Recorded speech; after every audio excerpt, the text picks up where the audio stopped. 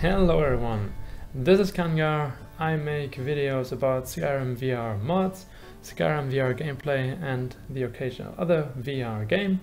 And today I am going to show you how to install the Skyrim script extender SKSE VR plus SkyUI VR and the VRIK player avatar mod.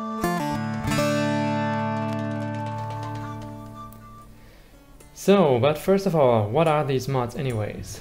SKSE is actually not a mod, it's a script extender. So it's a little bit of an extra that you need for other mods to work. So it gives these mods a largely increased functionality and it's very powerful and it's essential to many of the VR specific mods. Then we have SkyUI. SkyUI is, as the name suggests, a user interface extension for Skyrim and is necessary for using the mod configuration menu, which is, for example, very important for VRIK. VRIK is a mod that gives you a body in Skyrim VR. That means you have inverse kinematics for your arm, it means you have finger animations, and the rest of your body is animated in the regular Skyrim VR animation system. In addition to that, it has weapon holsters that you can physically use to store and unholster your weapons. And in addition to that, it even has a magic cast system with gestures, so you can move your arms, move your hands, and cast a spell with that. Okay, so there are two ways now to install SKSE. First of all, the manual way, as you can see in our guides in the Skyrim VR subreddit. But now there is also a new way of just using it automatically in Vortex. I will first show you the manual way now, so that in case you're using Mod Organizer 2, you can still do it. And then I will show the Vortex way. Alright, so in this guide you have everything you need. Here's the link to SKSE. That brings you here. Be sure to download the VR build, as you can see here, and then just download the 7-zip archive and open it, extract it, and in that you find these 5 files. They go into your game folder. Just copy them into there. Then you go back and select the data folder and zip that one again. I recommend renaming it just to be sure what you have there. And now this one just goes into your mod organizer or into Vortex if you want to use the manual version for Vortex. Just install it there, drop it into the download folder, or in Vortex you can literally just drag and drop it here. Then you just need to install it and deploy again. Don't forget the deploy step.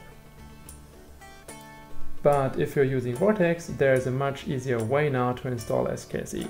And that is if you're in the latest version, which you can see here, 1.2.15 at the moment, and you go to your mod section or you check the bell up there, you see that it's telling you that SKSE VR is not installed. And in this case, you just follow along what it's telling you.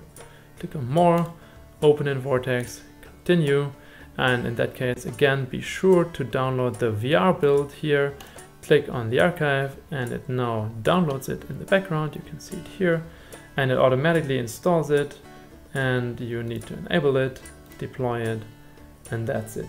Super easy. You cannot make anything wrong unless you would download the SE version. But if you make sure that you get the Skyrim VR version of SKSE, this is absolutely fail-safe.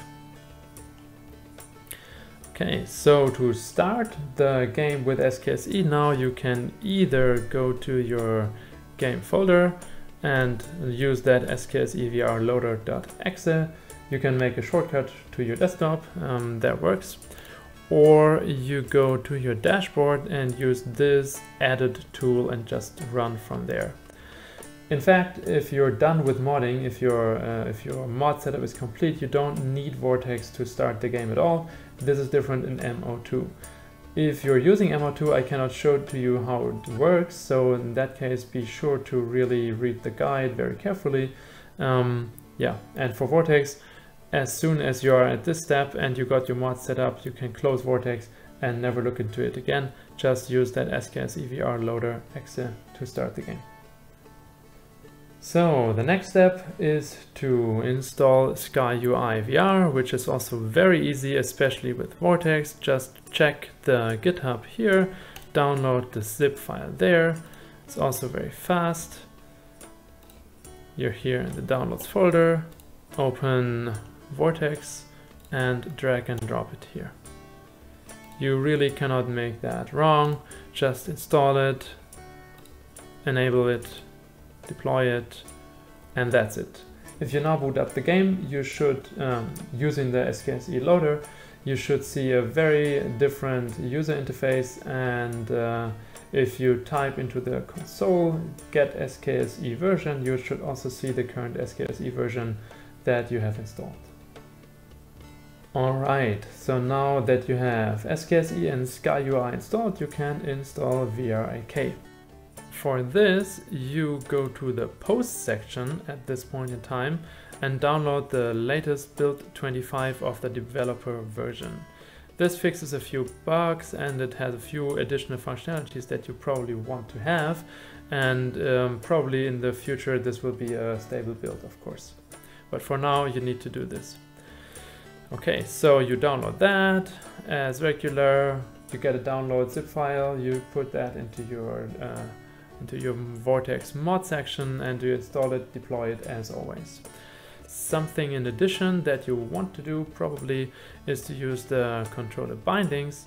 If you're on Rift or Windows Mixed Reality, you can just download them as they are right here. And if you're on the Index, you have to absolutely make sure that you're also using the latest relevant Steam VR community bindings, as it's written here. So that was it, very easy, very fast. These things will upgrade your game a lot, and I heavily recommend you check them out. If you're done installing VRIK, you can also check out my VRIK setup guide video. It's linked in the description.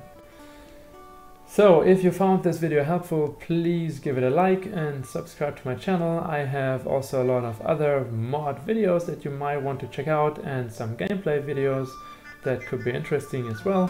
And yeah, that was it for today. I hope to see you in the next video. Bye!